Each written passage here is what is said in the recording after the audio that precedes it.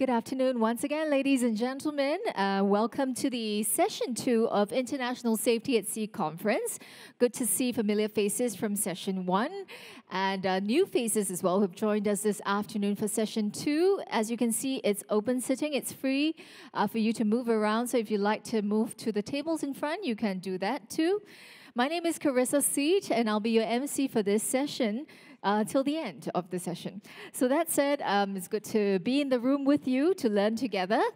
As we mentioned, and we started with session 1, safety is of utmost importance. We did talk about it, but today, as we kickstart session 2 with our new friends that have joined us, we're going to be watching a short safety video once again. In the event of an emergency, these are some of the things to take note. So please be patient and let's watch this fire safety video together. Welcome to Park Royal on Beach Road. Please give us your full attention as we show you what to expect when the fire alarm is activated. Fire safety evacuation video. The fire alarm has been activated. We are investigating the situation. Please remain calm and wait for further instruction. Ladies and gentlemen, your attention, please. There exists an emergency situation in the building. Please evacuate by the nearest exit and obey all instructions given by the fire wardens. Remember to avoid the use of lifts. All guests from Grand Ballroom 2 and 3 please exit through the designated fire exit door near to the link bridge. Please evacuate in an orderly manner. Take only your valuables and leave all bulky items behind. All guests from Grand Ballroom 1, Sky Ballroom 1, 2, 3 and boardroom please exit through the designated fire exit doors 9, 10 or 11 leading to the courtyard. Please remain calm and head towards the fire assembly point. Please be careful as you make your way down the stairs. All staff, guests, customers, visitors shall not re-enter the building once at the assembly point unless instructed otherwise by the civil defense officer in attendance. On reaching the assembly area, please take your attendance with the staff present. If you are feeling unwell or need any medical attention, please inform the staff present. Thank you for your kind attention and have a nice day. Welcome to Thank you very much for your attention, and I believe we all remain calm in the event of an emergency. So that's it, ladies and gentlemen. We are proper and able to start session 2 together. I hope that you had time to visit the networking booths outside. Did you have? Oh, I see a couple that, but I enjoyed the food and the coffee a lot better. So you know what? We hope that you enjoyed the hospitality as well. And of course, I think many of the booths are bringing some very interesting technology and how that can be integrated into, the work that you do to elevate and increase safety as well. That said, we are now ready to actually open up this session 2 with an award presentation. We are going to present the International Safety at Sea Awards to 2 outstanding companies for their contributions to search and rescue efforts in 2022. For this, I'll be inviting on stage our Chairman of National Maritime Safety at Sea Council, Mr. Ishak Ismail, to join us as our presenter. Mr. Ishak, please, welcome back.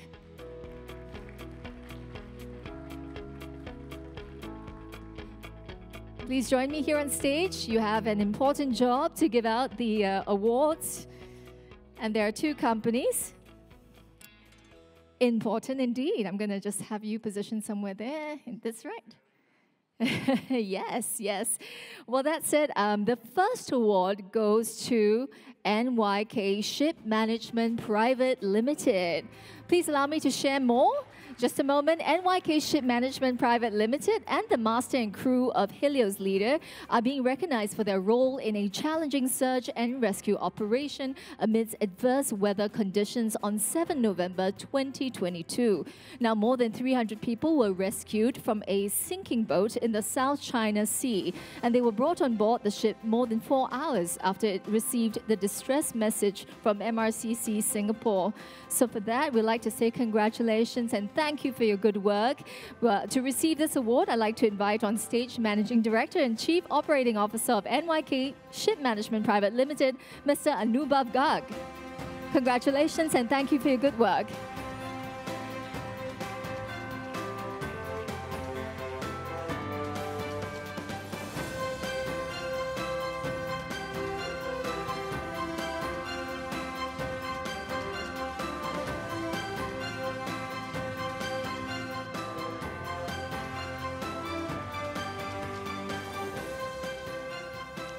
And next, I'd like to acknowledge the efforts of our next recipient. This recipient is Pacific International Lines. Let me share a bit more about them.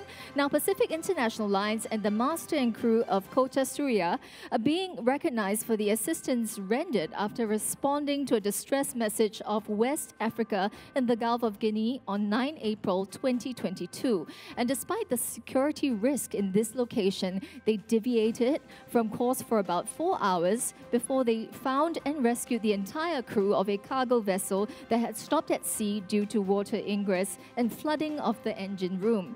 Now, Kota Surya only resumed its voyage 7 days after the survivors disembarked at Cape Town. And for this, ladies and gentlemen, we'd like to acknowledge Pacific International Lines. Let's welcome on stage the CEO of Pacific International Lines, Mr. Lars Kastrup. With him, Master Captain Sehik Idin. Welcome, sir. Welcome, gentlemen.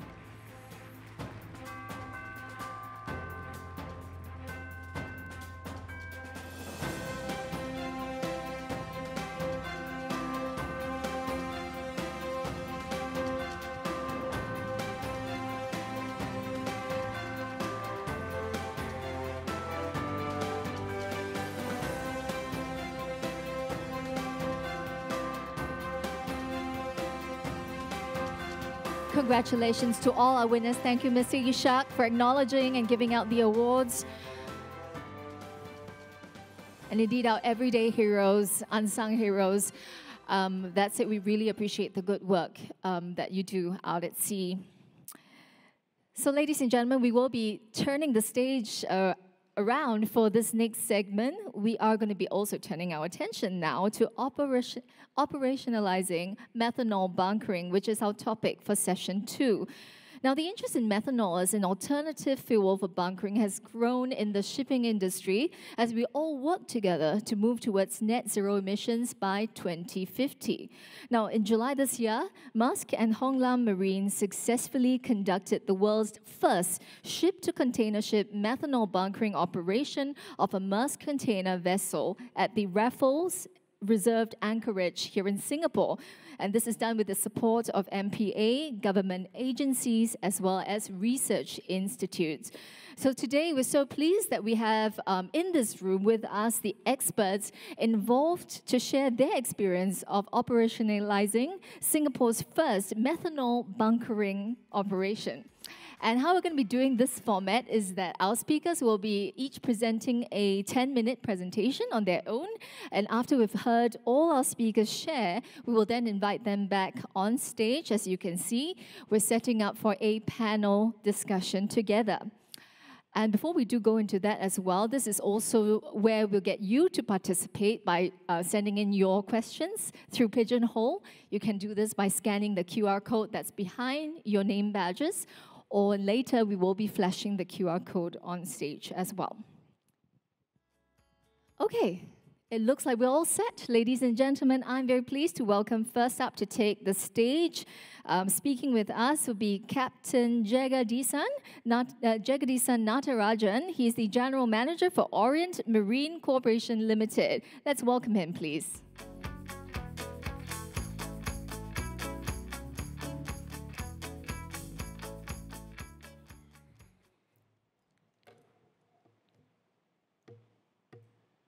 Okay, good evening all. So much crowd is here because we thought evening session will be less crowd, but today I see the evening session, so with more number of people here. Thank you very much. So, about OMC, like I just go there. Sorry. So we are the company formed in 1988. We are a part of a Mitsui group. It's not Mitsui & Co. Japan, so we are a one-stop solution provider. Means, I'll just go to the next slide. So that means we do everything in shipping. That means we do shipbroking, ship chartering, as well as sales and purchase, new building supervision, marine and technical consultation services. Also, we do ship financing, and also does act as a consultant to IT consultant. So what you do is, like, for example, Here now, you can see our portfolio like. We are controlling around more than 500 ships. That means we own some of the ships, as well as we are chartering and brokered almost close to more than 550 ships. This is a figure of April 2023. So now another 50 or 60 ships increased. Another 100 vessels in progress, means for the chartering and broking service. And also we own, as another entity is here called OMC Shipping Private Limited. We own around 6 vessels now. In the past, we used to own around 33 ships, but now due to the good market conditions, we sold most of the ships.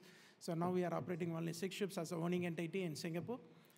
And then we also one of the largest sales and purchase brokers in Japan. That means if you see 100 ships has been sold from Japanese owners, out of which half of the percentage is sold by us.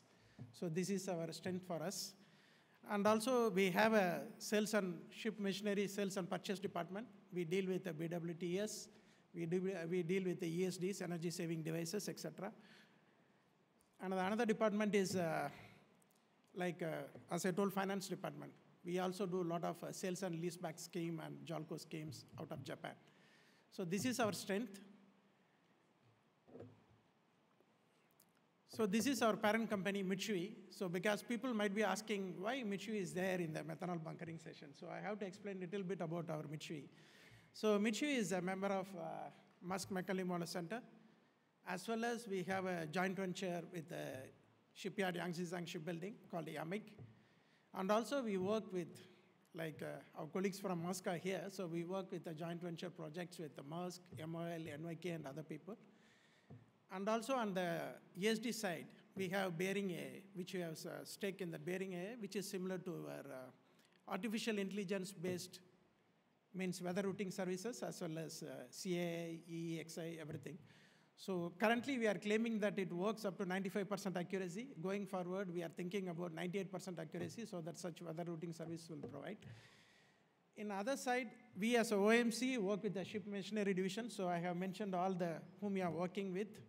Also, we do the new building and technical consultancy service. We support Japanese owners on the new building side from start, delivery, as well as from the chartering, fixing them for the ship. And then once the ship is out of the charter, we do the S&P services. That is what I mentioned over here. Now I'll go to the main subject. Why Mitsui is involved? Because it has all started in July 2021, because the first methanol bunkering is done in 2023. But we started this discussion with the MPA first discussion with the MPA on this in July 2021. Because the inspiration is the first methanol bunkering between a tanker and a barge done at Rotterdam in 10th May 2021. Everybody knows the name of the company here. I can see Captain Anubhav Garg is here. He knows Takaro-san and the other son. The inspiration started from here. Then we Mitsui as a discussion, because the reason being is we have a separate division called Mitsui Energy Trading Division, as well as we have a Mitsui Chemical Division. We deal with the methanol, ammonia, whichever fuel you name it, we deal with every fuel in the world. Okay, so that is the reason we started on methanol first to start, okay, how to start this one. So when we started, in November 2021, we proposed to MPA that we'll start with the first STS operation, because we want to do a trial in methanol bunkering as a STS operation. MPA is very happy, means, okay, you can do the trial, but they preferred it should be a methanol dual fuel vessel, because which is using methanol as a fuel, because that is a important point, they stressed on this point. Okay, they don't want to do a normal STS operation, because that can be done anywhere in Singapore or anything, they have experience in that one. But they want to first do it as a methanol dual fuel, means the vessel is using methanol as a fuel. So the problem started here. Where to find a methanol dual fuel vessel? So that time, nothing, because we have the methanol tankers operating, but they are taking the cargo, actually they are using the fuel from the cargo tank. Okay, so they are in operations for almost last 5 years or 6 years, yes. For guess, first tanker, I think in 2016, Methanex is the forefront leader in that one. So they are operating a long time, but to find a methanol dual fuel ship which is using methanol as a means directly from a bunker tank as a fuel, very difficult. So there we started thinking, then Maersk, they announced there all the projects like Maersk Fuel, so we started discussion with Maersk, as well as the important partner missing here is Musk Oil Trading. They are also one of the Musk Group company. So we collaborate with Musk Oil Trading, and then we are trying to source some of them who want to supply methanol to this ship. So we initially started off working with chemical tanker operators who is operating a methanol, because there is no dedicated methanol bunker barge in Singapore. Maybe the new vessel might be delivered this month or next month, I don't know. So that is one of the operator. But at that time, 2022, when we started discussion, there is no proper operators are here. So we thought, okay, we'll engage a chemical tanker operator to do this operation. But once again, the chemical tanker operator, if you use them, then the issue here is they are the foreign traders. Like, no, they are not related to Singapore waters. So if you see, in February, this is the status of our project. In 1st February 2023, this is the status. Still, we have not decided who is going to supply which is the operator, who is the operator going to supply the first methanol bunkering to the Musk vessel. But Musk vessel delivery is confirmed in June or July. So this is the status on 1st February. But we are working side by side with MPA, how to develop like operational manual as well as guidelines and everything. But this is the status on 1st February. Then this is a timeline. Like, for example, Honglam come into the picture around middle of February. So because the reason being is, Honglam is one of the experienced bunker barge operator, and the advantage of them is they are also operating a chemical tankers. So this is the most advantageous position for us also. And we discussed with them as well as MOT. Main discussion party is between Musk Oil Trading and Honglam. So they decided together, and we as a collaborator among them. So we done this, so we all come together. And then what happened is, I don't go into the detail of this one because Samuel will be presenting on this in more detail, so I don't go detail in this one. So this one you have seen in 27th July, all this happened. So what you have done as a Mitsui group is, we just prepared a basic like, okay, Musk has its own operational manual for bunkering. Honglam has its own cargo transfer manual for doing any cargo transfers, but we have to make a general guideline, correct? So what we have done is, we Mitsui collaborated with all the parties, prepared operational guidelines, what to, in the context of Singapore waters. Because we already have, NOK has prepared, I know NOK has prepared an extensive guideline for operating in Rotterdam for that operations. So, but in it is a different context, like in Singapore water, because they done the bunkering operation at the berth.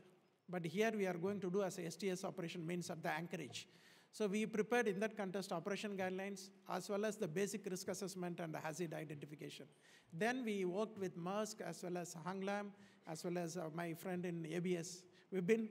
So we all worked together and prepared the context, because we have to answer a lot of questions from MPA, because MPA is a regulatory authority.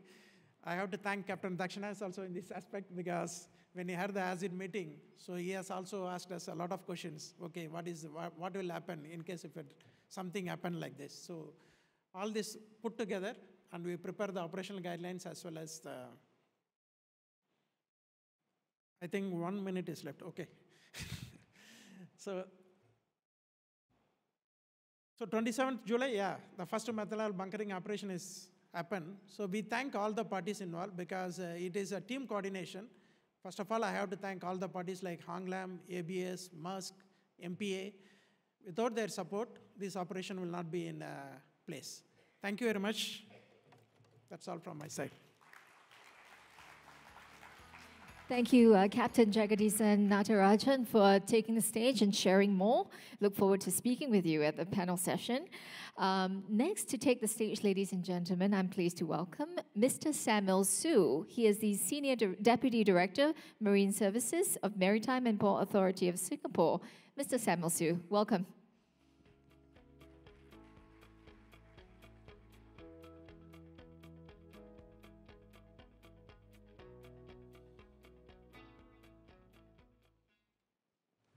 Hi, good afternoon, everyone. Thanks for the introduction. I'm Samuel from MPA. So let's just start. So today I'll be sharing with you several aspects on Singapore's first ship-to-container ship methanol bunkering. the preparation that was done to ensure that the bunkering operation was carried out safely and effectively. And I think we've just heard from Mitzi how they started the project. From our perspective, today what I'll be sharing is mostly from the Port Authority's perspective. And our key concern as a Port Authority is to ensure that Singapore was ready to handle any unforeseen incident that might arise from the operation. And I'll also highlight some areas that need to be addressed for safe methanol bunkering in the future. So we looked at some past incidents, if you see on the screen. Some of these incidents, they are not related to bunkering, but they do show the importance of safe handling of methanol. And that's why MPA, together with our partners, we had to do a lot of extensive preparation for the methanol bunkering operation. And the other value of looking at past incidents is to look at the causes of such incidents. For example, you'll notice that there are mention of lightning strike here, which I will touch on again later. Now, why are we looking at methanol bunkering? Other than the fact that there is demand for it, the larger picture we have to keep in mind today is that meeting the IMO's emission reduction target means a multi-fuel transition for shipping, and one of these fuels will be methanol. On the details of the methanol pathway, I think some of the other speakers will touch on this later, so I won't go into detail on that. I'll just add that as a large bunkering port, Singapore ourselves, we have an important role in supporting the decarbonization effort of the shipping industry as a whole. And we have to work closely with our stakeholders as well as other administrations to ensure that we are able to safely bunker these new fuels. Now, one thing I want to highlight here, also mentioned on the slide, is that methanol is commonly transported today already as cargo, but not as a fuel. So I think as Captain Nadarajan also mentioned, Singapore as a port is not new to methanol. In 2022, we already completed more than 70 loading and discharging operations, but these are for industrial use. So there are already storage tanks and berths that can handle methanol in Singapore, but the real challenge is when it comes to bunkering. Because as mentioned here, when it comes to bunkering, the vessel that is receiving the bunker may not be a tanker. The crew competency in handling the chemicals also differs. And then the bunkering environment would not be controlled, would not be the same as when it's done at the terminal, when you do it at Anchorage. So here in Singapore, we have a methodology to guide our preparations for this operation. We covered risk assessment, safety assessment, coordination between the government agencies. That's very important, because if anything happens, we have to respond. We also looked at developing capability for plume modeling and also methanol training for the crew and frontline officers. And this would be a similar approach that we'll use for other alternative fuels as well. Now, I think Mitzi shared some of the very early preparation activities that was done by industry in trying to get partners together. What you see here is actually the activities that MPA had to do with our partners. And there's a lot of planning behind the scenes. So here you see an overview of the more recent activities starting from about April this year. Includes tabletop exercise, hazard workshops where we discussed the risks. We had to do firefighting training, trials of the drones and the sensors, modeling as well, and a ground deployment exercise. And you notice the timeline seems like a lot of activities in a very short amount of time. So here I just want to stress that we have to thank all our partners, other government agencies, the industry, and other stakeholders such as research institutes as well for helping us along all this way. Just want to touch a bit on some of the particular key activities. So we had a tabletop exercise in April during ICOPC 2023 during Maritime Week, which was also attended by the IMO SecGen. And this was mainly to start off by looking at what are existing safety measures for normal bunkering and what needs to be strengthened. Then we had a hazard workshop where stakeholders involved in the actual bunkering operation, together with the government agencies, came together to identify risks and consider how to develop the mitigation measures. And we also developed quite a few checklists and a bunkering procedure manual. Now, the bunkering operation, of course, we hope that it goes well. But if anything goes wrong, government agencies will need to respond to a spill. So we had a ground deployment exercise just to make sure that the agencies ourselves, all our SOPs are in place and we understand them. Now, in parallel with these, we had a few sessions of a methanol-specific firefighting course for the MPA frontline officers and the crew of the tanker that will be delivering the methanol. And it's primarily to highlight to participants that it's not the same as a normal bunkering operation. If a fire occurs, you have to respond differently. And this is very critical because instinctively most of the crew will respond as per the generic firefighting course that they would have undergone as part of their seafarer training. And the key thing about methanol is that it's highly flammable. It has a low flash point. And the other thing I want to highlight here is that it has a colorless flame. So it's not the same as a normal fire. I'd like to show a video. Let's see if it works. Okay. This video shows the methanol firefighting training that was carried out for the crew. And the key thing here is to enhance the crew's awareness that the flame is invisible. So you see here that you can't really see the flame. And the actual impact is felt differently when you actually attend the training and see that something is burning even though the flame cannot be visible.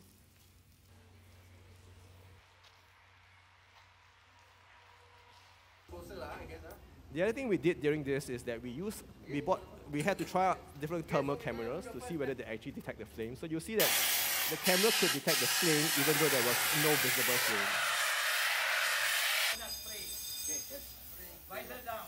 Here we tried to extinguish the fire using water. So a methanol fire can be extinguished by water, but it actually requires a lot more water than a typical oil fire. So you see that even though water is spraying, you can still see the flame burning with the thermal camera.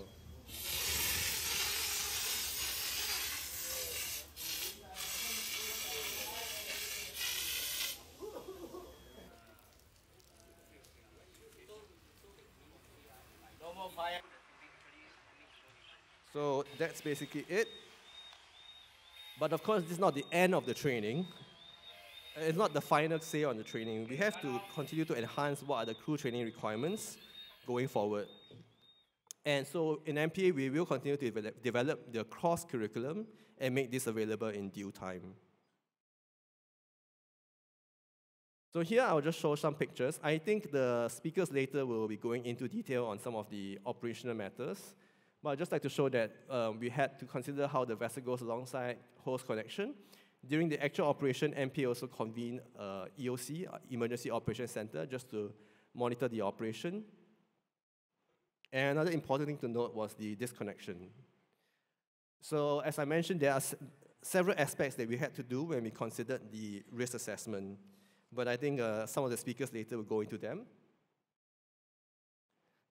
So these are some of the mitigation measures that we put in place after our risk assessment. So one thing I want to highlight here is that, as most of you, if you are from Singapore, you would know that we are a very lightning-prone city, and lightning strikes are very frequent in our port waters.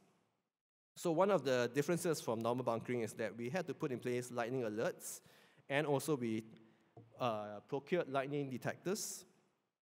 We also needed intrinsically safe thermal cameras, and the bunker hoses had to be equipped with QCDC and DBC.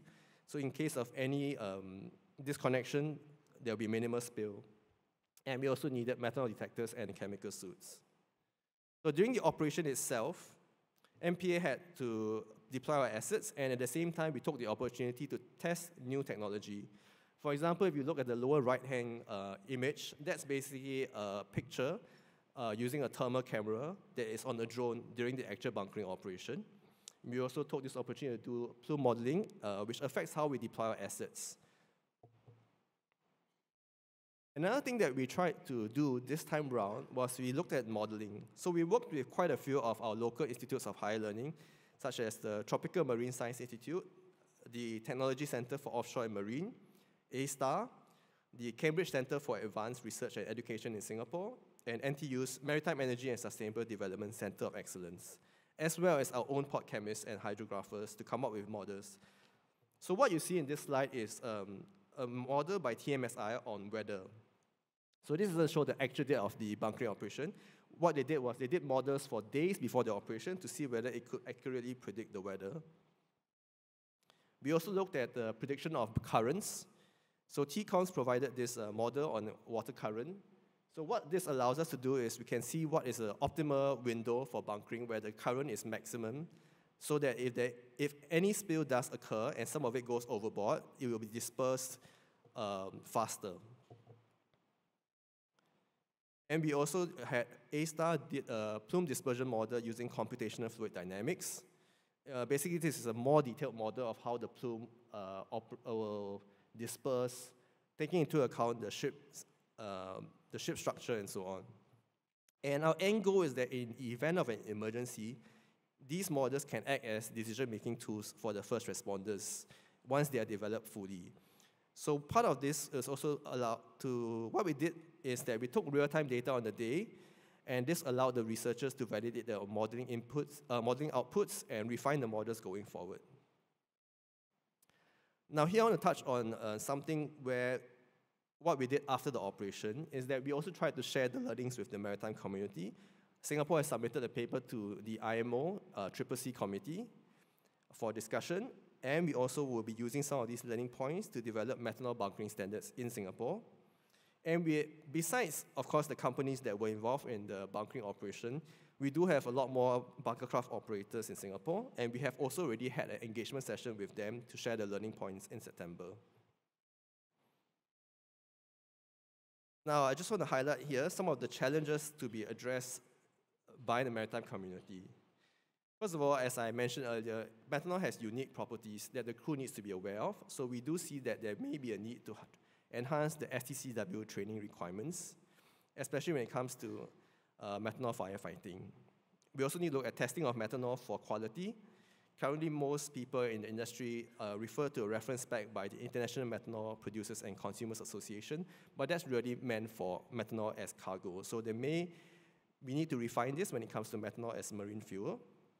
We need to look at vessel compatibility for methanol bunkering. So the methanol bunker tankers have to be designed properly to meet safety requirements, while at the same time allowing the bunkering to take place efficiently and to achieve the standard pumping rate. And we need to consider things like how to handle the collected vapor, whether you have emergency shutdown connections and so on, and whether you need nitrogen generators on board. So we have submitted some of these takeaways in a paper to the IMO. We also did a lunchtime presentation at the IMO, similar to what we shared today. So some of the other considerations we highlighted comes to ship design. For example, the venting arrangements, because most of the requirements for venting arrangements today are for ships carrying methanol as cargo, but that may not work on a container vessel where the deck is full of containers. There's a need for ships to have fire detection devices.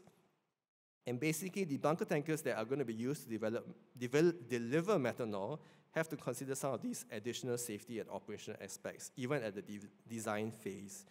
So we will be continuing the discussion with IMO and other member states and continue to share our learning points. That basically brings me to the end of the presentation, and I would just like to thank everyone for their attention.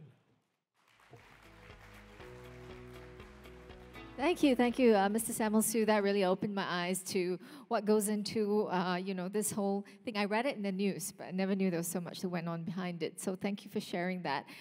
Well, our next speaker that will be taking the stage is Mr. Vibin Chandra Bose. He is the Principal Engineer, Sustainability Global Sustainability Center, Singapore, of American Bureau of Shipping. So we will hand the time over to him to share more in his presentation, and later he'll join us once again for the panel session.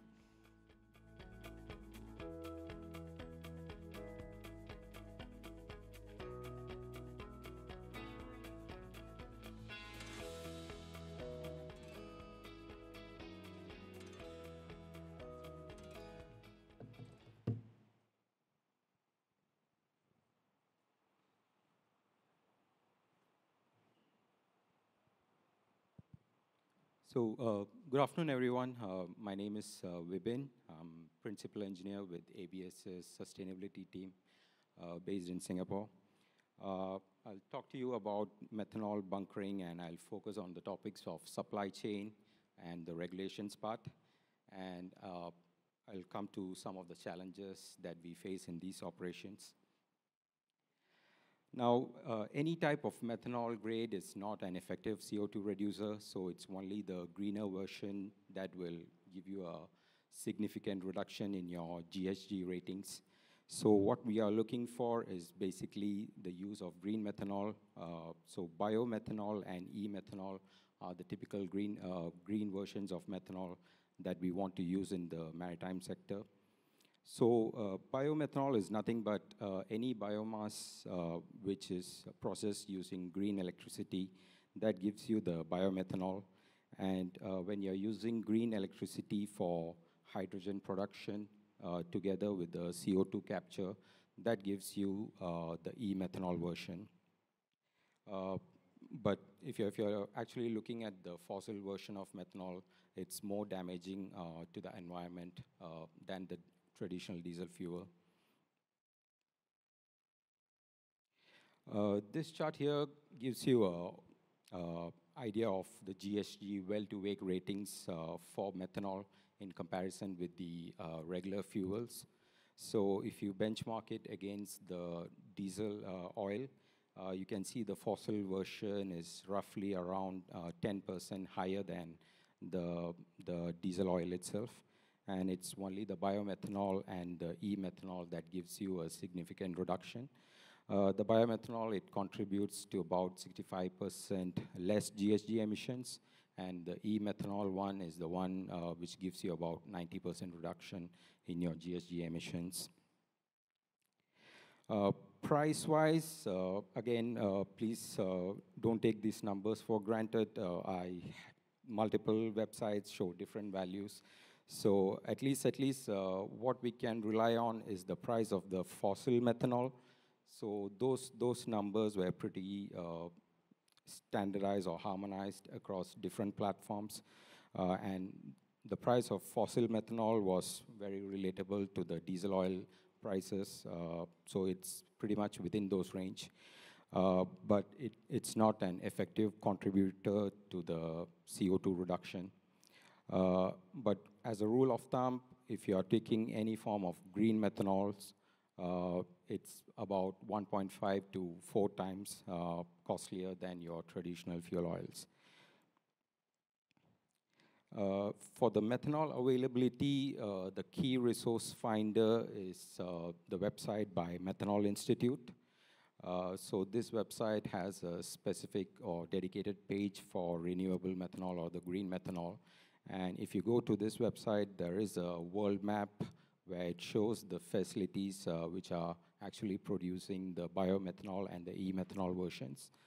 And there are several pointers on this map, and when you click on those pointers, you get the list of companies, the production capacity, and if it is a proposed project, it shows you the startup year of the project and things like that.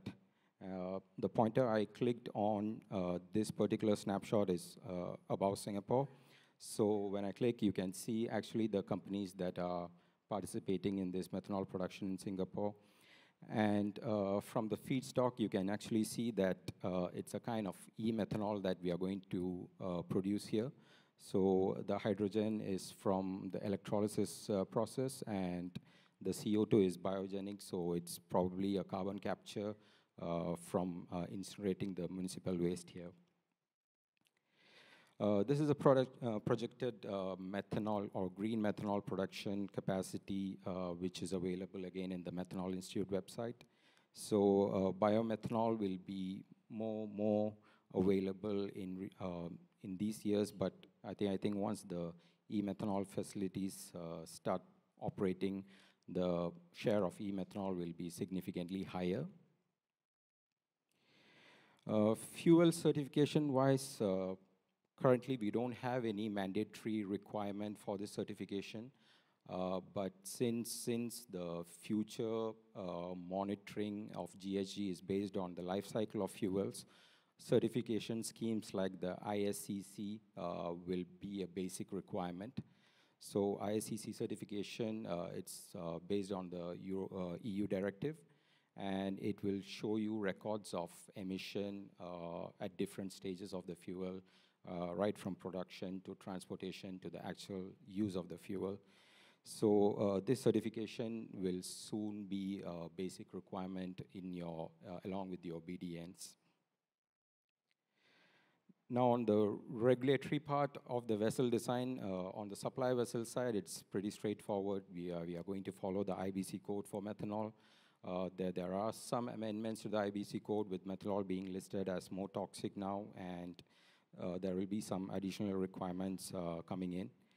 On the receiving vessel side, which is burning the methanol fuel, the IGF code applies, and followed by the MSC Circular 1621, which is specific requirements or guidelines for methanol and ethanol fuel ships. But these two together, they don't exclude the risk assessment totally, so there is some form of risk assessment, especially for the fuel system being done for the vessel design itself. But this one pretty much is covered during the construction stage or the design stage of the vessel, and it's the flag requirements and the class requirements are pretty much covered during this stage. On the operation side of it, again, CMOPS, which includes the bunkering and the cargo operations, that's the ultimate objective so that we can have a economically sensible shipping operation. But again, our reliance for safe operations is definitely on prescriptive standards for these operations, which we don't have yet. So we are going through the phase of risk assessment, which includes tabletop exercises and hazard workshops before we can actually go or publish a very prescriptive safety standard. But yeah, this is again a work in progress. So typical risk assessment is basically to identify any kinds of hazards for different kinds of operations. So when you're taking bunkering, the STS mooring, or the connection and testing of hoses, the draining arrangement, those are some of the things that needs to be studied.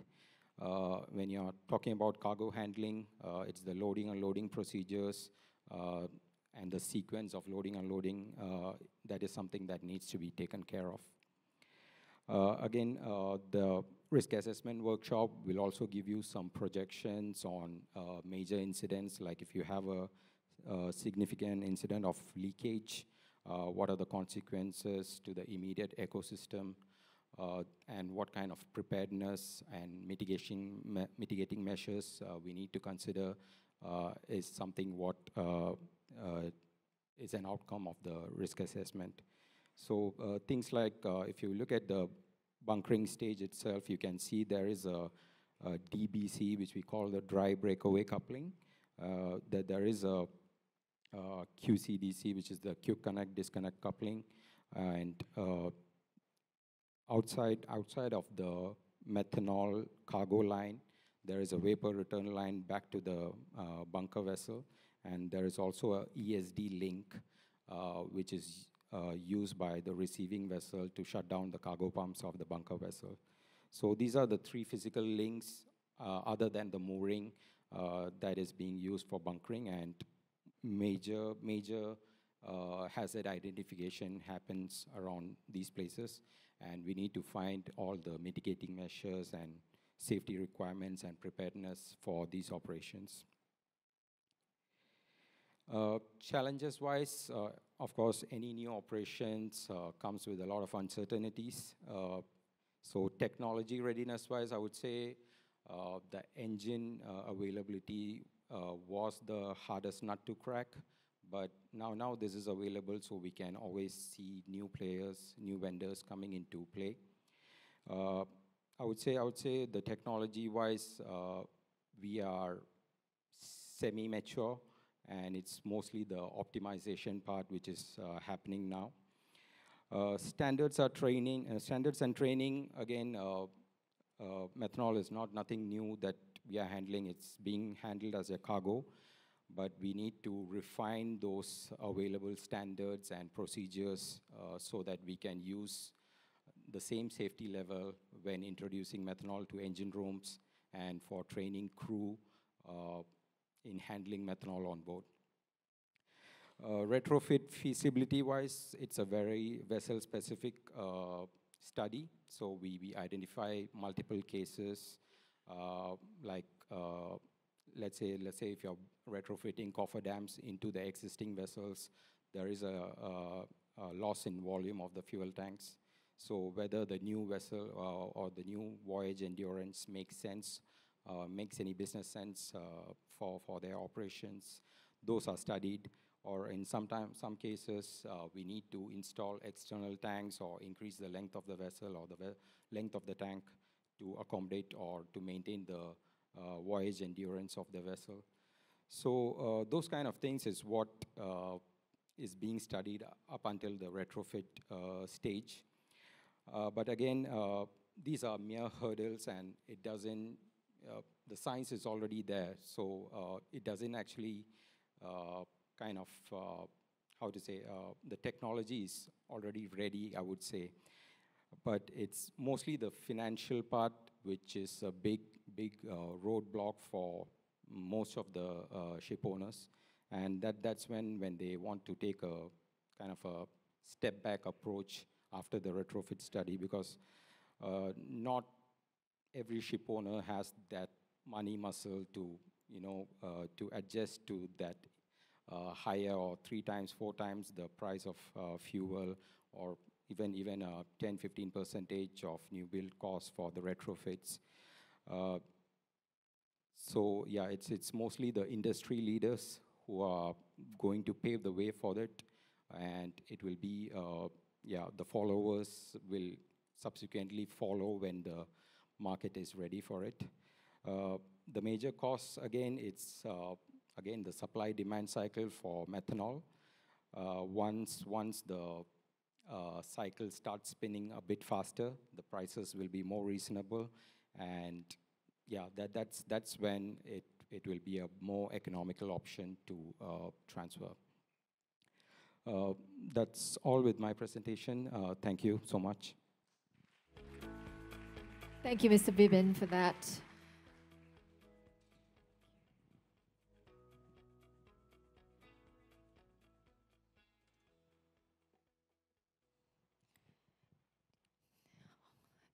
And I really appreciate the various observations of our speakers, giving us something food for thought before the actual panel kicks in. The next speaker to take the stage is Mr. Dinesh Kumar Balraj. He is Senior Director of Head of Fleet Operations East, AP Moller-Maersk. Let's welcome Mr. Dinesh on stage, please.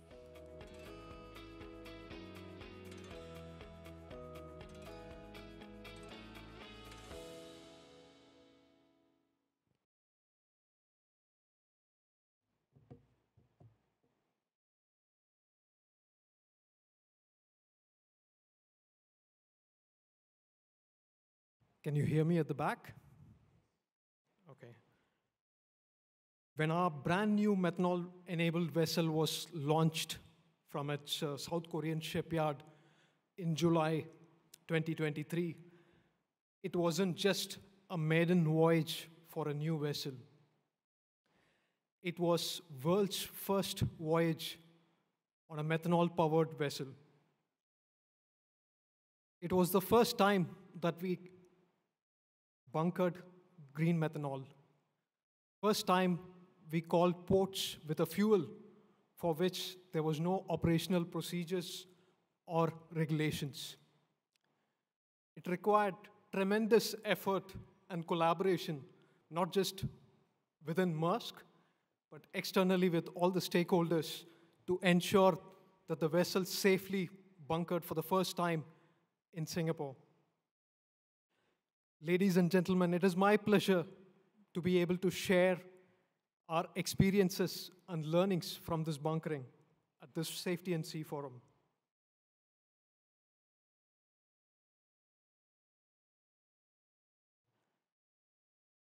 As a leader in an industry that contributes to the planet's biggest problem, climate change, we take the lead in pushing boundaries towards a cleaner, greener environment. We are committed to decarbonizing our global operations by 2040 across our entire business. This is a decade ahead of industry ambitions.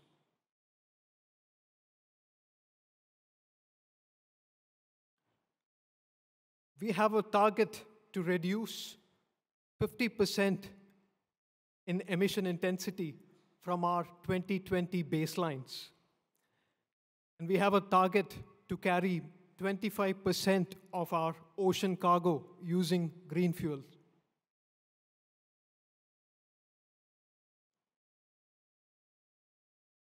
I think the speakers before me spoke a lot about how the different pathways for producing green methanol, but I'll just quickly say that it can be produced using 3 pathways, of which 2 lead to biomethanol and 1 leads to e-methanol.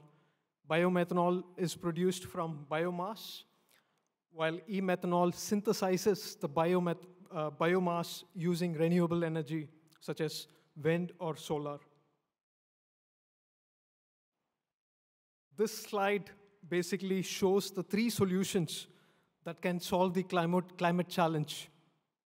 At Maersk, we believe green methanol and biodiesel are the only certain scalable fuels with significant impact for this decade.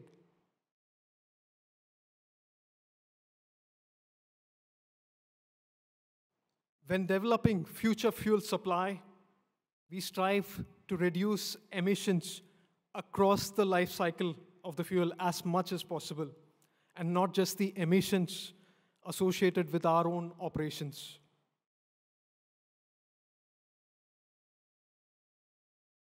We needed to break the chicken and egg problem. Well, there was no infrastructure for using methanol on vessels. We decided to accelerate our decarbonization of the fleet, starting with Laura Maersk in 2023. And we've ordered further 12 carbon-neutral vessels for 2024 and 2025. Apart from this, we have 6 other vessels for delivery in 2025.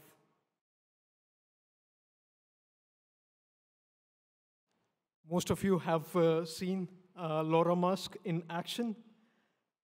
This is a vessel that is of 2,100 TEU capacity, running on dual fuel, and had her maiden voyage recently where we bunkered for the first time in Singapore. A fun fact is Laura Maersk will be saving up to 100 tons of CO2 per day compared to sister vessels sailing on heavy fuels. And this way she really marks the beginning of a new era in the shipping industry.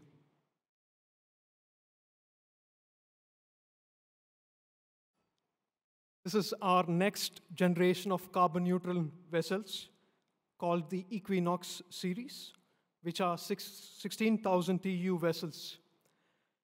They will be 20% more energy efficient than industry standards.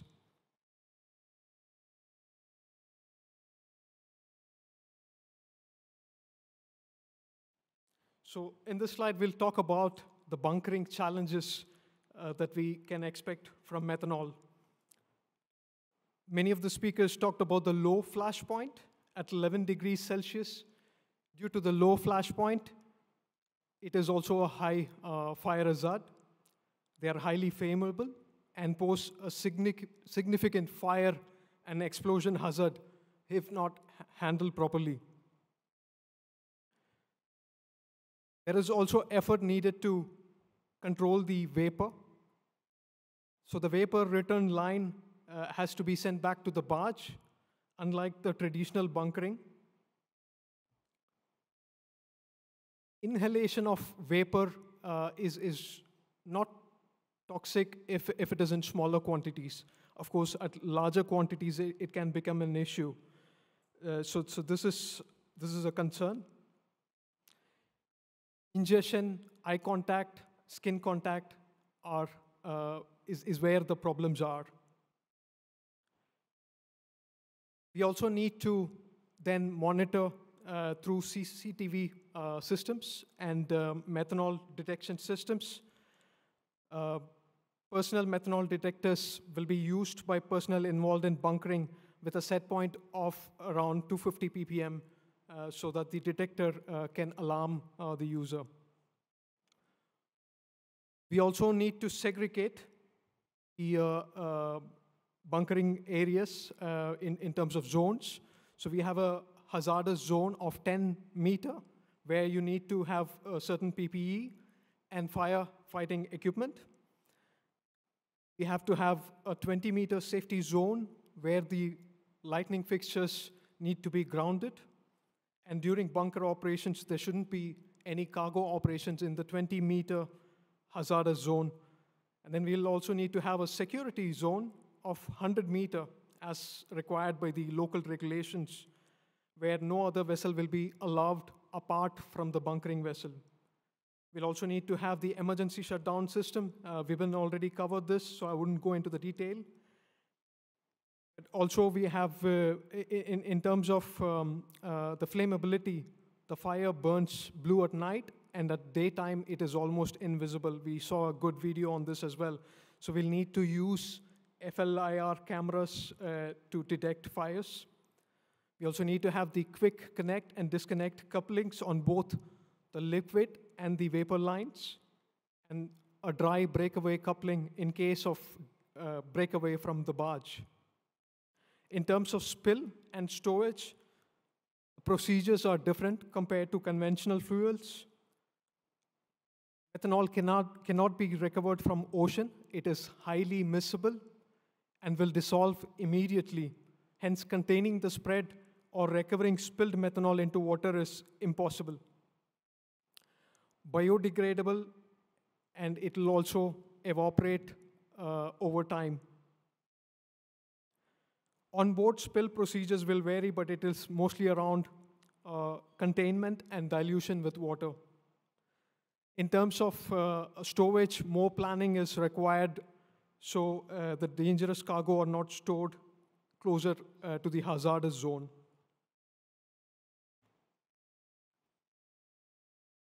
I think we already covered the mooring compatibility study from the previous speaker, so I wouldn't go into that in the interest of time. We also had to define operational procedures as a preparation to methanol bunkering. So here, the overarching principle is that it has to be in additional to existing procedures. Methanol-specific procedures have been added to existing bunkering checklists and debunkering checklist. The other speakers also covered the hazard and HAZOP studies that has been done in preparation for this bunkering. Apart from this, the methanol fuel regulations require, as the other speaker covered, the quick connect and disconnect couplings, breakaway couplings, and emergency shutdown systems. And then in terms of crew training, the training of the vessel's crew is governed by international conventions, STCW. There is no special training requirements that is existing for methanol. So we actually had to customize based on IGF training. Methanol is also treated similarly to other marine fuels. So specific training for engineering officers on operational aspects, including leaks and fires, were done. And then generic training on firefighting were provided. As seen in the video that was shared previously by Samuel, crew were exposed to actual firefighting on a methanol fire.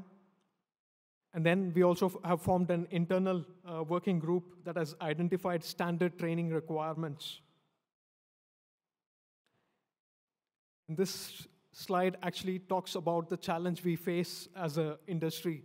I mean, if we were to decarbonize our entire fleet, then we will need large quantities of methanol, which is a challenge. But having said that, with the partnerships and collaborations with the stakeholders, we believe this problem can be solved. That's all from my side. Thank you, everyone.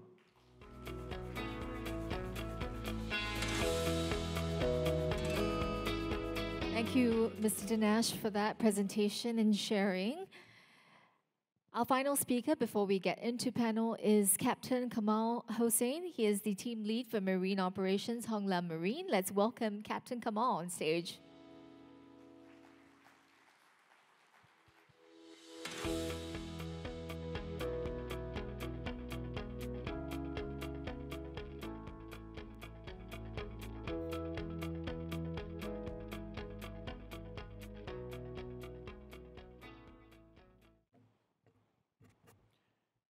Good afternoon, ladies and gentlemen. I'm Captain Kamal from Honglam Marine.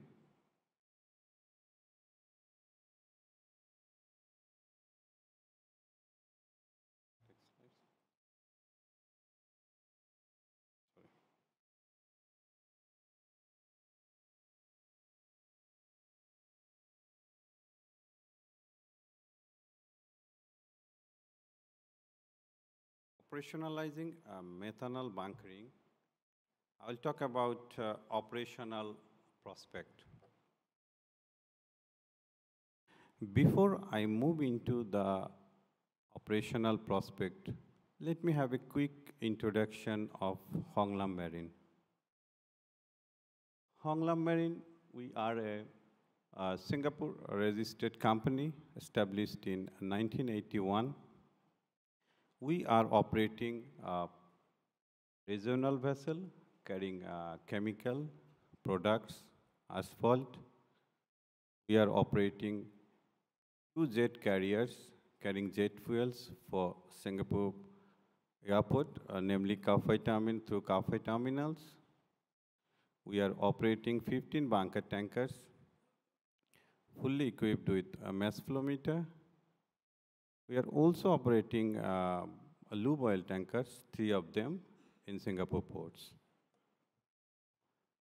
We are operating not only in Singapore, we are also operating in Australia, New Zealand, and Southeast Asia.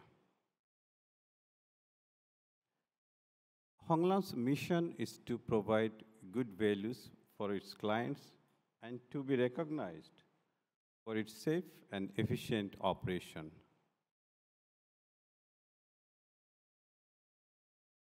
This is the picture actually represents the whole picture of bunkering or methanol bunkering operation.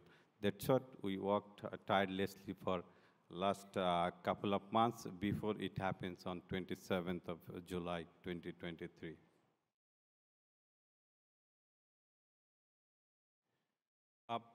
As my colleagues, all previous speakers, they have given a brief description, I will touch base on the operational aspects of this methanol bunkering. We actually divided this total operation into 6 segments: approaching, mooring, connection and testing, bunker delivery, draining, purging and disconnection, unmooring departure, and then others. Others includes crew training, methanol-specific firefighting, and methanol-specific safety items.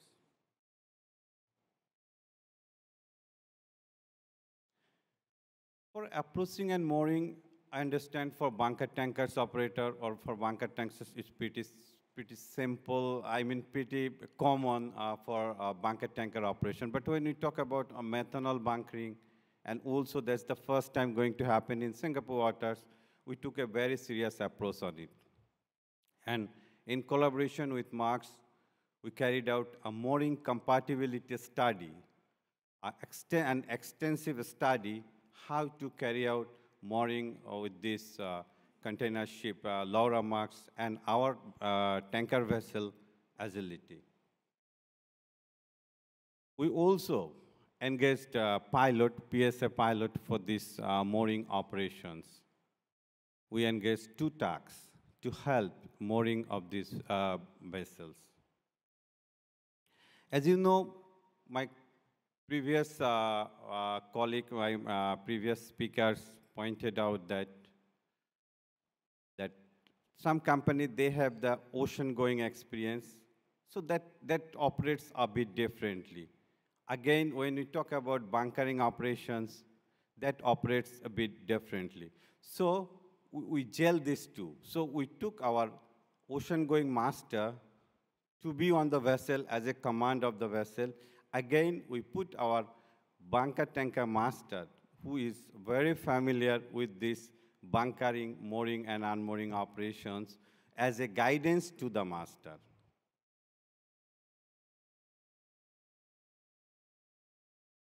Then we go to the connections and testing. That is basically the hose connection, cargo hose, and vapor hose. So what are the precautions we had to take during the connection of cargo hoses? So full protective chemical suits was used for this connection of the cargo hoses. We use actually two hoses. One is cargo hoses, another one is vapor hoses, so that the vapor can return to the same cargo tanks. Then, of course, my previous speakers have explained about the QC-DC DVC. Yes, we have. It was actually connected with the hose itself before we connect our manifold. Then we did the testing of this line after the connection. We used nitrogen. So this case, in fact, we used the nitrogen from the receiving vessel, but we also prepared ourselves, our vessel agility, capable of doing the leak test using the nitrogen. We used portable nitrogen bottles on board. And then bunker delivery we provided with, we supplied the portable nitrogen bottle in case as a backup arrangement of hose testing.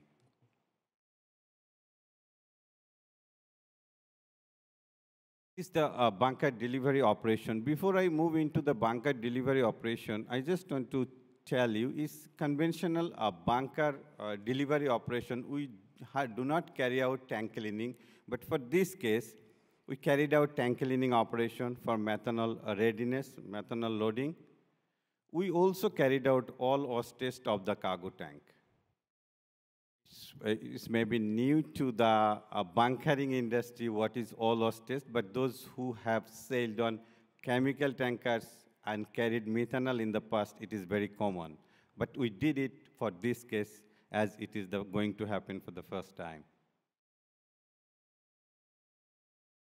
Then we started the pump with slow speed, as it has got static electricity hazards. With the static electricity hazards, we have to maintain slow speed of 1 meter per second for initial discharging, and then gradually we increase the discharging or bunkering rate. When we increase the bunkering rate, we faced an issue when the vapor was coming to the same tank, we saw that the vapor pressure was increasing in the same tank. So what we did, actually we prepared early, we kept a backup tank of 4 starboard. So we open up the 4 starboard for additional vapor to absorb in that tank. So our purpose was to carry out a closed loading, bunkering operation without releasing any vapor in the atmosphere.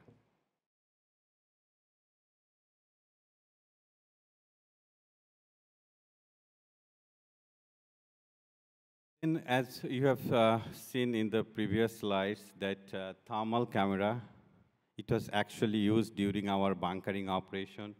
When we carried out the delivery operation, we used this camera, and we can see the temperature, how it shows. It was practically used on board during the bunkering operation.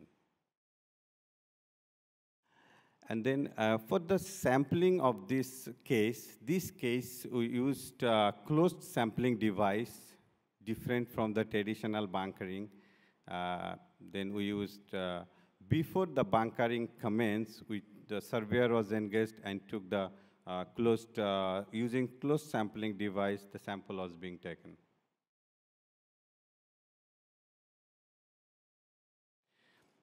Then we have completed the nominated quantity, and after that, we do the line clearing. The line clearing part also was very important, because we had to clear the line with nitrogen, not using traditional air.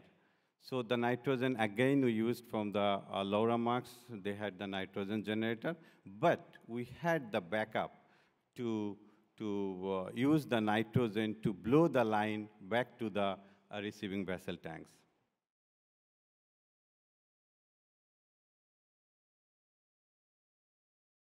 And finally, we completed everything, checklist, BDN signed, and prepared for departure. We used again the pilot and tugboats, same as usual, for the departure.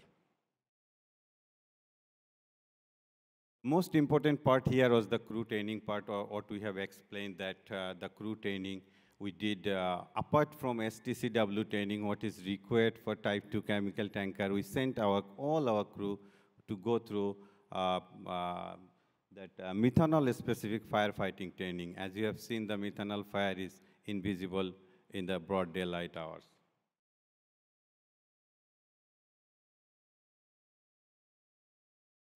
For these specific operations, we have provided some items like safety items specifically for this methanol operation, that is thermal camera, a methanol gas detector, chemical suits, and then we also considered lightning rod and other safety devices for this methanol operation to happen safely.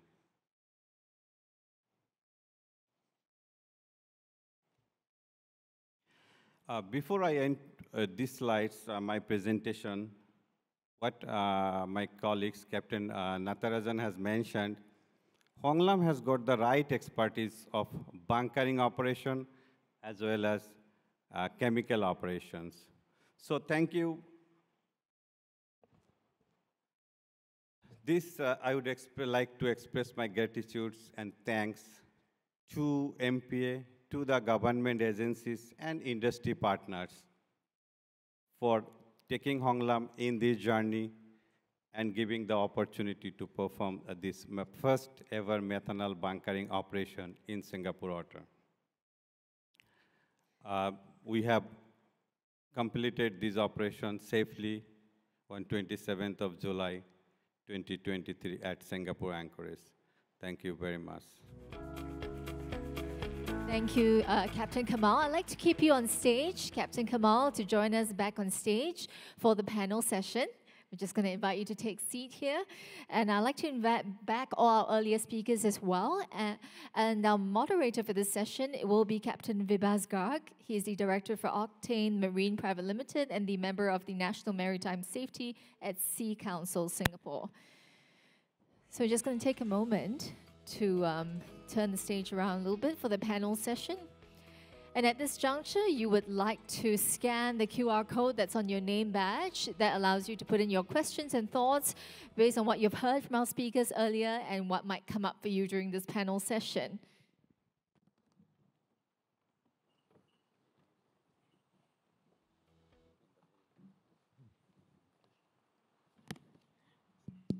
All right, gentlemen, the time is yours. Over to you. Thank you. I saw the last slide, Kamal, and I thought that was the end of the evening. We can go home now. But thankfully, we didn't have to read it fully. Okay, thanks. Thank you, ladies and gentlemen. It's disappeared. It's a pleasure to be here once again. And I have with me this distinguished panel of speakers who have put together a lot of effort in these presentations, and the gist of it is started with Natarajan, who explained the blueprint and the conceptualization of this bunkering here, and then Samuel gave us the port state's perspective and the preparations they made. Vivin spoke about methanol, its availability challenges, regulatory issues from a class perspective. Dinesh explained the operations from the receiving vessel's perspective, from an owner with very deep pockets. And then Kamal filled us in with respect to the operations of the bunker supplier, their perspective. Thank you, gentlemen, for some wonderful presentations. I have got a long list of questions, so be prepared to stay here till 7 p.m. unless you help me in asking some tiny questions. Yeah, let's start with a poll that we sent out. A very simple poll. I think it's a question in all our minds about these alternate fuels. Can we have the pre-event poll, please?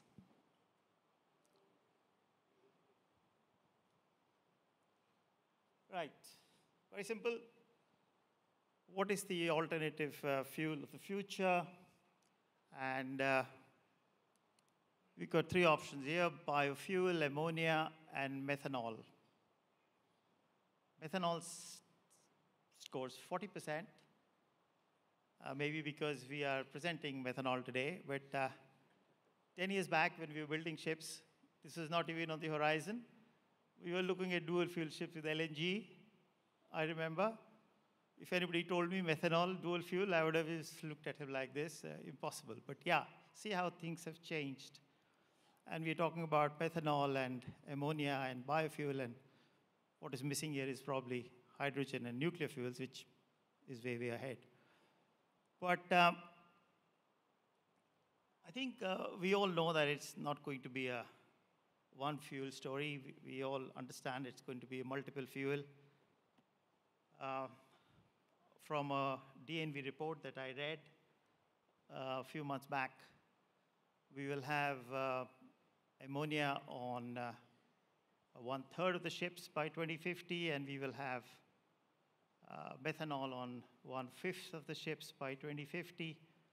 But yes, as somebody said, in this decade, till 2030, methanol does seem to be the most logical solution. Take-up expected to be 3% of the fleet by 2030, ammonia just 1%. And of course, biofuels is ongoing. But before we start with the questions, let me start with one question for Vibin. First of all, Vibin, please explain to me these beautiful colors of methanol, you know, the brown, the gray, the green, and the blue also. And if you can explain to us, what are the benefits of methanol compared to the other alternative fuels here? Okay, to start with the demarcation of green methanol, so there are two essential components for green methanol. So renewable energy is one of them. And again, the second portion is depending on what green methanol you are using. So if you're using the e-methanol, you need the renewable energy for the hydrogen production and for the direct air capture. Likewise, if you're using biomethanol, you need the sustainable source of biomass supply for biomethanol. The key difference of methanol compared to the other fuels, I would say, is the capex and your opex cost. So I think with different kinds of fuels, what we have, methanol gives you a better opportunity for retrofit price-wise. If you're looking at emission-wise, it is from a tank-to-wake perspective, it's very similar to the conventional fuel, but when you are looking in a well-to-wake and in a well-to-wake basis, that's where you get more of the savings. So separating them in well-to-tank and tank-to-wake, well-to-tank is where most of the GHG saving comes from, and depending on your feedstock, there is an opportunity that the total GHG emissions, it can also be a negative way. So that's one of the key advantages of methanol, I would say. Okay, so the methanol, yeah, sorry, Jagdish, yeah, please. Just to add, like he talked about the retrofit, the advantage of methanol being is the methanol technology is already there. Means 2015 Stena Germanica's first passenger vessel, which is operated on methanol dual fuel. And if you see currently almost close to 20 or 22 ships are on water with operating in methanol dual fuel. Means, so the considering the technology-wise, people are talking about ammonia. Yes, it's a zero carbon fuel, but still the engine is not there. But when you compare to methanol, already engine is there. And if you see the capex cost for a new building, because already methanol dual fuel tankers are there, but I'm talking about the bulk carriers, other sectors. I'm not sure about the container vessel. Maybe Musk can tell what is the price, because they don't ever disclose what is the price for what they're paying. But for the bulk carriers, we know, because we are working as a Mitsui, we are working joint venture partners. We just order a vessel. The cost will be around 5 to 6 million extra for the normal conventional fuel bulk carrier. This is about the Kamsar Max price. It's just a ballpark figure. And I'm not sure about the retrofit cost, because still the retrofitting part is being developed. But it's easy to do conversion compared to, if you are going to retrofit a vessel with ammonia, it will be easy to do a retrofitting with methanol rather than doing it with ammonia or other fuels. This is my take. Yeah, thank you. That's also. Thank you, Jagdish. Okay, thanks. Before we take questions from the audience, let me run a very simple poll over here. It's just a simple question. Can I run the first poll? This is regarding the safety of methanol. And, you know, methanol is dangerous for any sort of ingestion. And we have all these issues here: inhalation, breathing by vapors, ingestion, skin contact, eye contact. And we ran a poll, which is the most dangerous of this. And what's the answer? We have ingestion is 45.5%, and inhalation by breathing vapors is 54.5%. Okay. Do we have the answer also here? Can you flash the answer?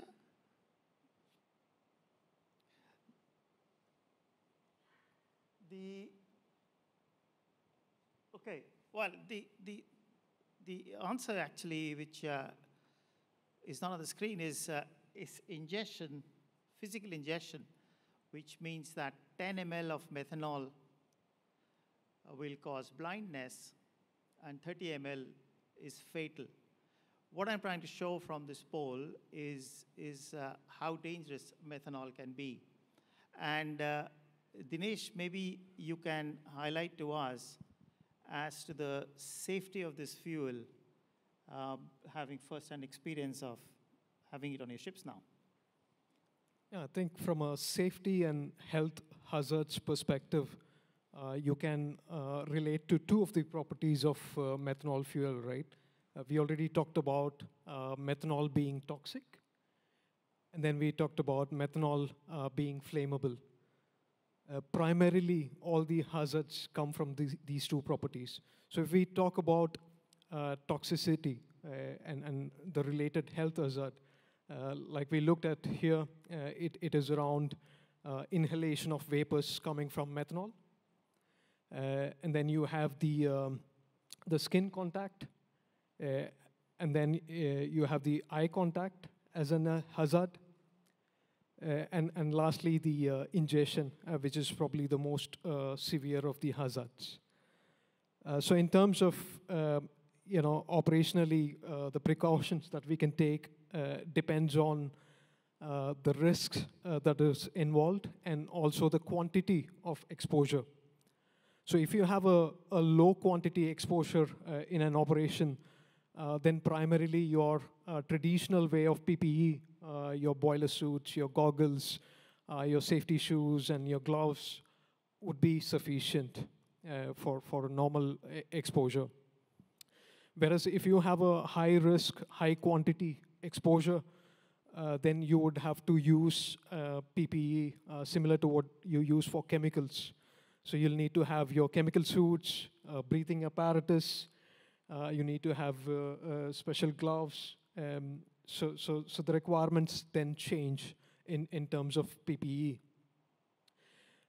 In terms of the flammability, the safety risks, we already talked about in the slides in terms of sparks, the environment with cargo operations, then that can result in a dangerous situation because methanol is flammable and can be an explosive if not safely handled.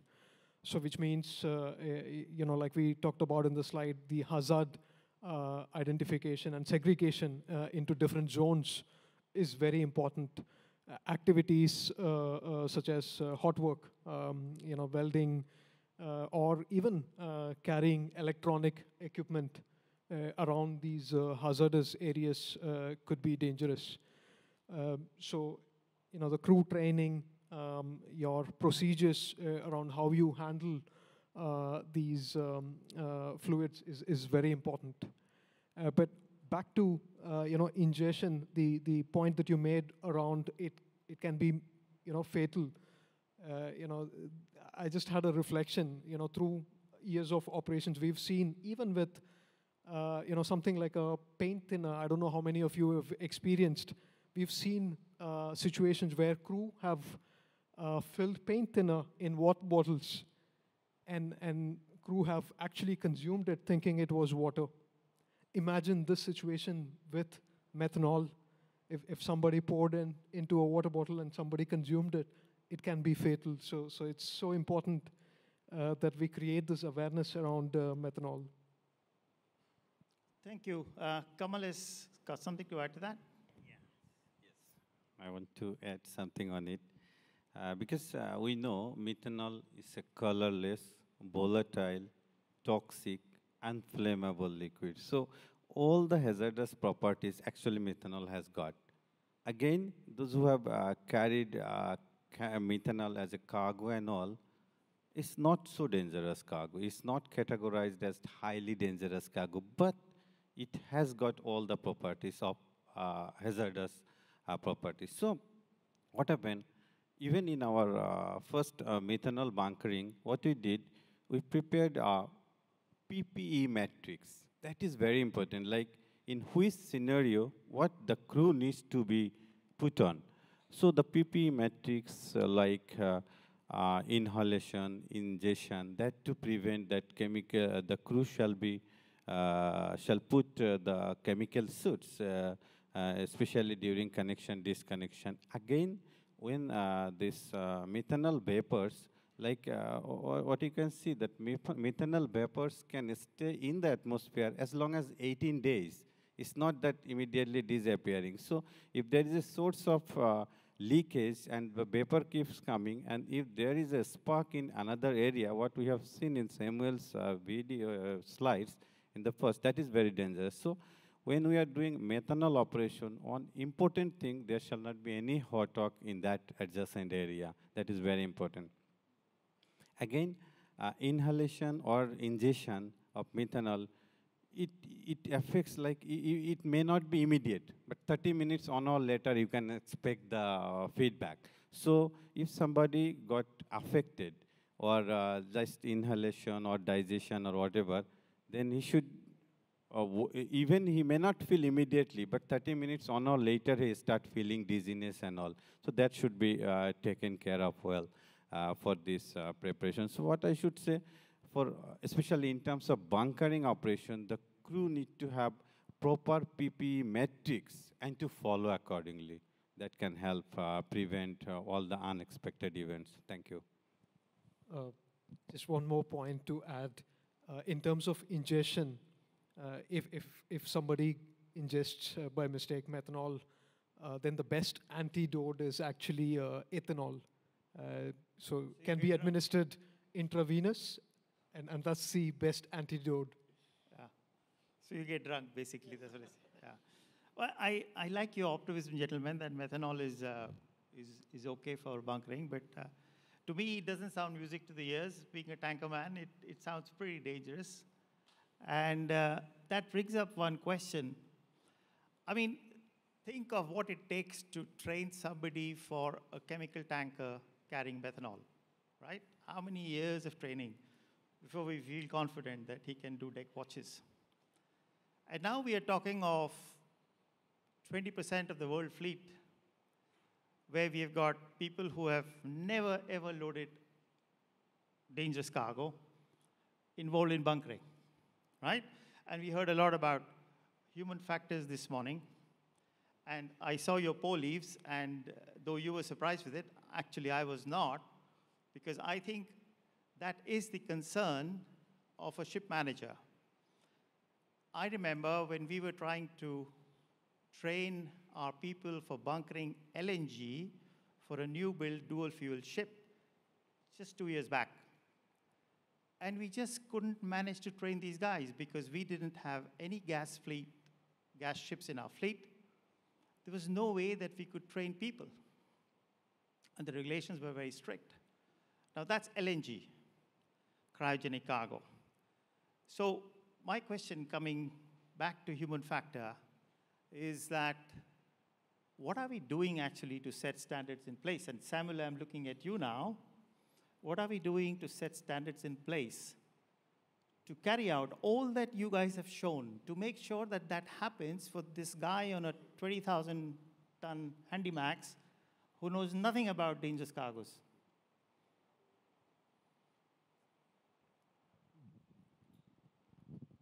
Thanks for the question. So I think what we have to do is there are a few different parts to it. So the first is, as I mentioned earlier, for domestic bunkering standards. So if you want to do bunkering in Singapore, you have to follow certain bunkering standards for our bunker craft operators and bunker suppliers. So that is something that we are working on together with industry stakeholders through Enterprise Singapore's standard development process. And the working groups will be set up. And we would know that similar to LNG, the bunkering standards will have to also cover crew training. Not just how you supply the methanol, but how you do crew training. So that will take care of domestic needs. But of course, it's not just that, right? When you bunker ships internationally, they're coming from all over the world. So that's why I also highlighted that it's important that we look beyond just domestic bunkering standards. We have to look at STCW requirements. That's also why we try to highlight some of these to the IMO, so that other member states, even if you have not done methanol bunkering yet, you are aware that your ships under your flag will need to think about how to do this, and then hopefully we can come together and look at how to improve the STCW requirements. Before STCW requirements come in place, for the first few methanol ships, that's where we have to rely on the shipping companies and work with them, that if you want to do methanol bunkering in Singapore, we would also ask you, not just our bunker operator, but also ask the shipping company, have you sent your crew for training, which is similar to what we did with MERS. And we want to be assured that their crew are also safe, because if anything happens in our port, their crew will be affected, we will also be affected. So it's not just Singapore that's doing this alone, we need to work with the international community. Thanks. Dinesh? Yeah, I think it's a good point. Of course, training, bringing in certain regulations will address the problem that you posed in your question. But I also believe, apart from this, we need to build systems and process that is robust enough to, let people fail safely. I think we need to account for it, and as an industry, we have that responsibility to let people fail safely. So our systems and processes need to be robust enough. And adding to that, I think one of our speakers in the morning spoke about connecting with our frontline. We really need to connect with our frontline and understand and establish that feedback loop on how the systems are working. Is there anything that is not working? Can we do things differently? People at our frontline are our experts. I think it is so important to understand this and then work with our systems and process. Thank you. Rajan, I have a question for you, and you very graciously offered to answer this before. Now, we produce, I've read this somewhere, 100 million tons of methanol today. Most of it is brown and gray.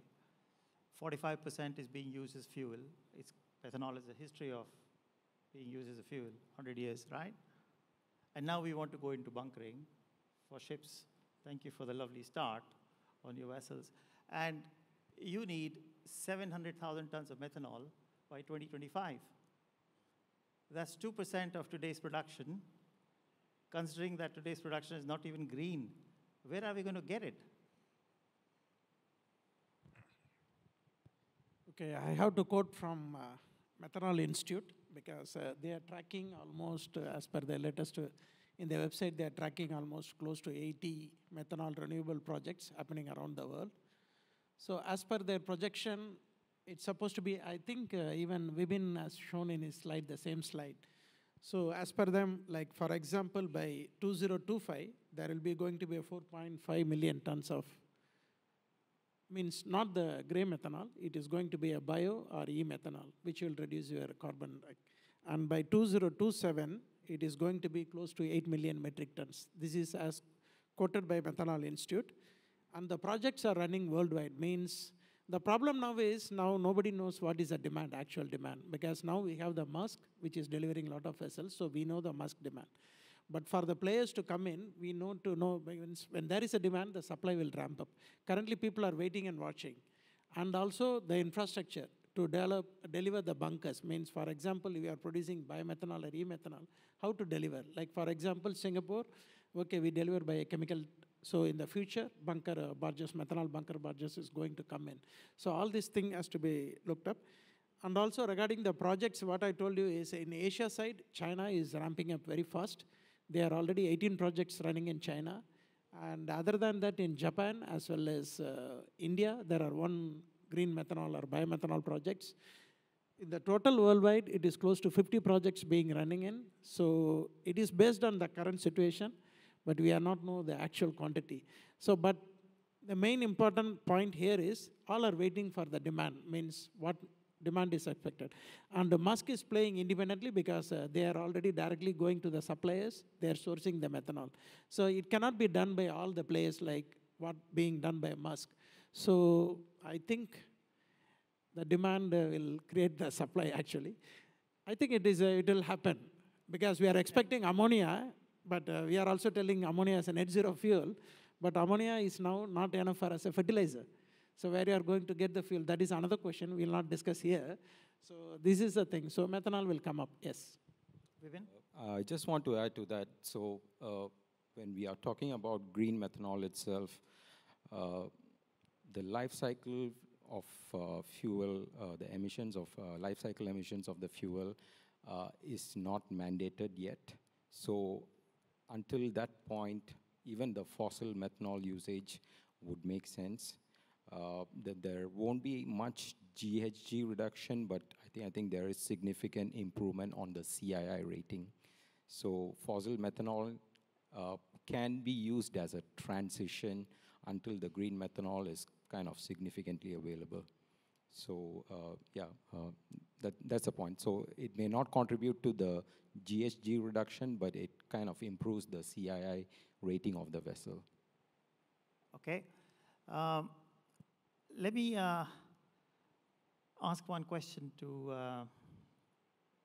Dinesh.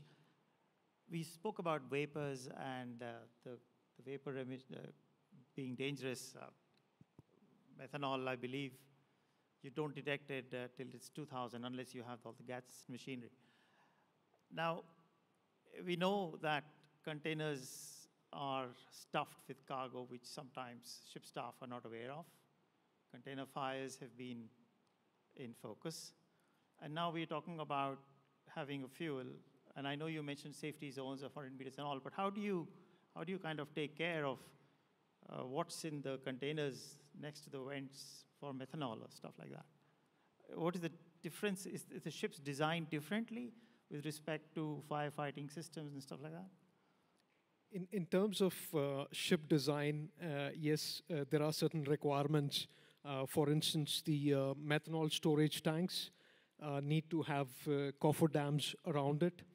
The treatment of the fuel cannot take place within the engine room, so that has to be outside engine room. The piping that comes to the engine has to be double-walled. So there are these design requirements that make sure it is safer. In terms of cargo, yes, there would be some requirements, at least from a bunker operational, bunkering point of view. I already mentioned around the segmentation of zones and not having hazardous cargo in those zones.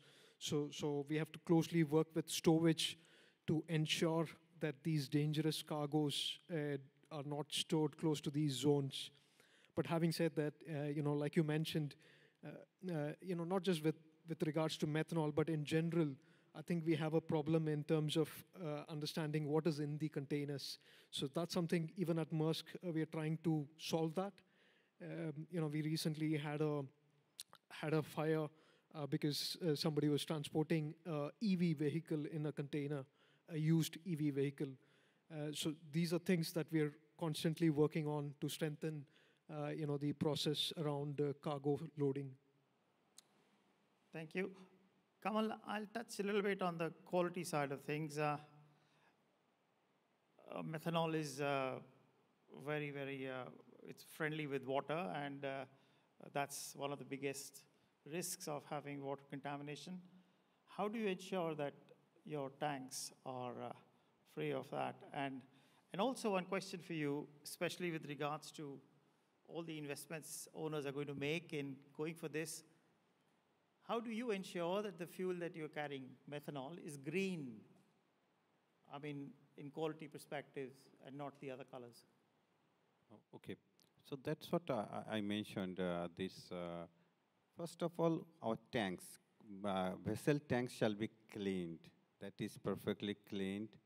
And this quality, what we receive from the terminal, that should maintain that when it is loaded on board, it should not degrade further. So our tanks, lines, everything should be cleaned enough to maintain the quality.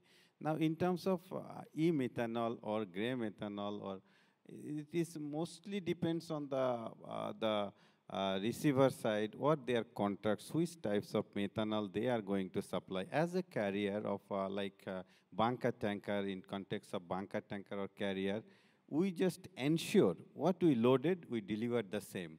And for that, our tanks, lines, pipes shall be cleaned enough, our crew trained enough to handle the methanol safely, and then we deliver the job as per outlined procedures. That I can say about it. Thank you. So there are no quality standards. Yeah, Vipin. So currently only the MSDS is exchanged during the bunkering, and that's the only document that shows that your fuel is biomethanol or e-methanol or fossil methanol. So that's the only information exchanged at the moment with the BDN.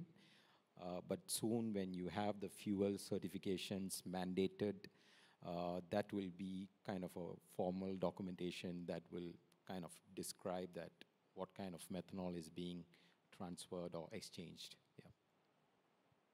But yeah, it's a work in progress. Sure, so. I just want to add to this that I think in this regard, the final regulatory requirements and so on are not out, but the way forward will probably be certification. You already see this happening with biofuel, where customers are already asking the bunker suppliers and the upstream suppliers to show that the biofuel is from a sustainable source, what is the feedstock of the biofuel and so on. So there's already this demand in the market to show where biofuel is sourced from. And likely this will also play out in the other fuels, whether it's methanol, ammonia, or so on, that there will be a need for certification of the supply chain as well. Okay, I'm getting signs from there that this clock is running out. A long list of questions, but I shall ask you the last one. How are you going to apply this to ammonia? Anyone? Okay, regulatory-wise, again, the requirements are very similar to LPG for ammonia. So I think the only factor that as regulator I'll be concerned is traditionally we are relying on this single failure design criteria, which could be an oversight in case of ammonia as fuel. So the traditional approach of single failure criteria is equivalent design, equivalent safety, is something which may not be comfortable for regulators. And we may go back and look into the vessel operations of LPG and what kind of industry safety standards were used for that particular operation. And probably those kind of training or safety requirements will be brought back as a regulatory requirement into the rules. So the basic safety requirements doesn't stop with a single failure criteria for us. So there will be at least 2 or 3 levels of safety which we may want to mandate as a basic requirement. Samuel, when is ammonia coming? So I think there are a few aspects. So on regulatory aspects, just to highlight that, I think as our speaker from IMO mentioned this morning, there are discussions ongoing at the CCC committee on requirements for ammonia-fueled vessels. There were also discussions at the recent CCC on what should be the safety principle, whether it's a gas-safe principle or using an emergency shutdown principle. So things like double piping and so on will also be applied to ammonia. So there will be some learnings from methanol. From the bunkering port perspective, I think, as I shared earlier, the methodology that we use to prepare for the first methanol bunkering operation would be similarly applied for ammonia. The risk would be different. For ammonia, the toxicity is a greater factor than flammability. But similarly, we would have to go through exercises, hazard identification. We have to think about the mitigation measures on board the ship, on board the bunkering vessel, and also for the port itself. So those would be a similar approach on methanol would be applied. And similar to methanol bunkering, we are also going to start work on the ammonia bunkering standards. Even if we foresee that the first ships are probably in the water in a few years' time, based on the timeline of the ammonia engine development at the moment. So that's what we're preparing ourselves for. And MPA ourselves, we are also involved in several industry projects. The Castor Initiative, there's a consortium with Itochu. There's also a Sabre project with several other companies as well. So we are tracking and working with the industry on this as well. Yeah. Thank you, gentlemen. Clock is showing 0:00:00:00. From what I gather, very interesting. Singapore makes, as always, a proactive stance, goes ahead and does something which is still a little bit futuristic. I can say for the engineers in this room, life is going to get very tough for you. When it comes to bunkering, it's not just going to be simply open the valves and fourth engineer takes the soundings, no more. It's going to be a lot more risky, whether it is methanol or it is ammonia. But what's good is that we are waking up to the reality and we are preparing for it. And I think for the first time, I'm seeing this industry some proactive, I've seen it before, but in bits and pieces, but yeah, now it's really happening. And yeah, things are falling in place. Thank you, gentlemen, for your interest and for your time. Thank you to all the speakers for some excellent presentations. And thanks to MPA for inviting us today. Appreciate that summary. Thank you, Captain Vibas, for moderating. Gentlemen as well, Captain Jagadisan, Mr. Samuel, Mr. Vibin, and Mr. Dinesh for sharing your perspectives with us and taking the questions as we went along. So ladies and gentlemen, thank you. And if you really felt like you enjoyed yourself and learned something, another round of applause, shall we, for all the speakers, whether this panel, the earlier ones, and in your midst as well, I'm sure you've had many exchanges that were enriching this afternoon. So as we round off to the end, I have to say that your active participation and presence in this room really made a difference. So thank you and kudos to all of you for showing up. For those of you who signed up tomorrow for session 3 and 4, we really look forward to see you then. But for now, as we round off today, it's a good time to just take stock of what you felt was good. So I'm just going to flash up on the screen the QR code for the feedback form, a quick one. Just scan in there. Give us your thoughts, what you like, what you wished more of, and hopefully we want to implement that. And next to it, quiz number 2. Please take part, okay? Because we're going to pick a few lucky winners who will walk home with $50 Amazon vouchers for correct answers. Try, just scan. Yeah, it's just, a quick one, and you never know, you could walk home with that. So please participate if you can. That's it. Tomorrow's session 3 and 4. Signing up. Who's coming back? Show of hands. Awesome. See you tomorrow. Great. Making the most of your time here in Singapore as well. So those of you who flew in as well, I hope it's been a good, enriching session. Tomorrow we're talking about building a cyber-safe and resilient maritime ecosystem, as well as enhancing maritime safety through technology. Sure, going to be a long day with great lineup of speakers as well. I'm looking forward to be back with you tomorrow for a time of learning and, of course, exchanging of wonderful perspectives and experiences. So, ladies and gentlemen, you deserve a rest after a good day of learning. So, thank you so much for joining us on day one. Have a great rest, and we'll see you back here fresh tomorrow. It's been a pleasure. My name is Carissa Seat. Have a great evening. See you.